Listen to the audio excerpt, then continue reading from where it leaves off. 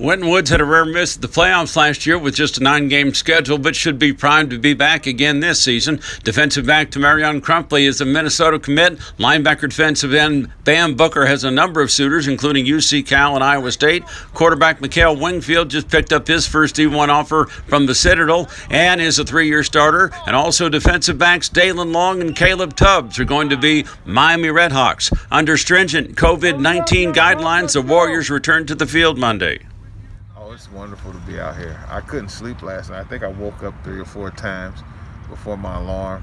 Like, did I miss it? Did I miss it? So I feel like I'm a kid again. You know, I got a ton of phone calls from both parents and kids the last few weeks. Like, when are we gonna go? When are we gonna go? What's taking so long? So we wanted to make sure we did things the right way. But the kids are really excited. They want to work, so it's a blessing to be here. I feel like I've been an underdog a lot.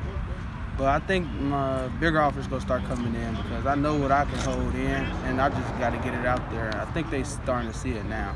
So I'm just let it play out, just stay patient like I have, and everything just going to fold in and start coming in.